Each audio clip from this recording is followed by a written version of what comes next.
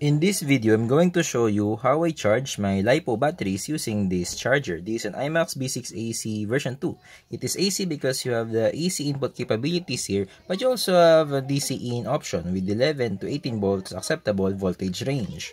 So this charger is capable of charging different types of batteries. These are included and indicated on the panel. You can also charge or discharge depending on the mode of the application that you want to do. These are some of the Lipo batteries that I'm using for my drones. The good thing about this charger is that it has the ability to balance charge your Lipo batteries. Like this one, this battery is 22.2 volts, which is basically a 6S configuration Lipos, 1, 2, 3, 4, 5, 6. 6S or 6 series batteries. These batteries are not simultaneously drained. Some are drained faster during operation, so you need to balance charge these types of cells. Same with this. This is a 3S cells.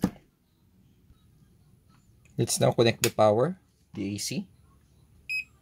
And you see, the one that shows first is Lipo balance charge.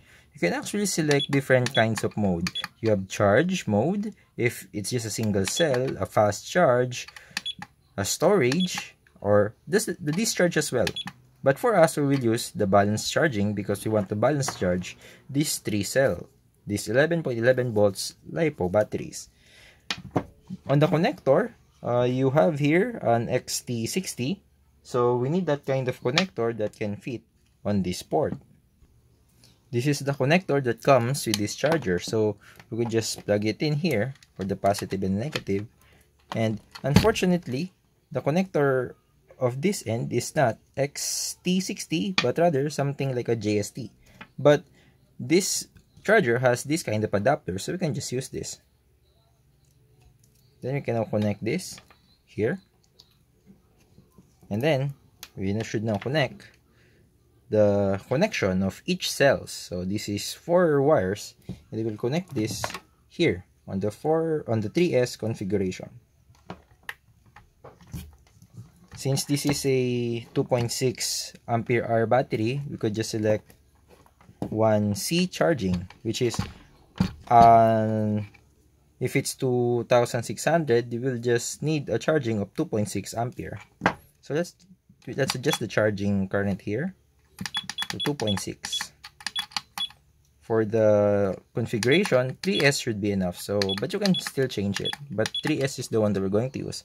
Then you just have to hold this enter. Then it will check if it's really a 3S, and if there's no error, it was able to validate that it's actually 3S. So you could just confirm. Let's press confirm. Now it starts charging.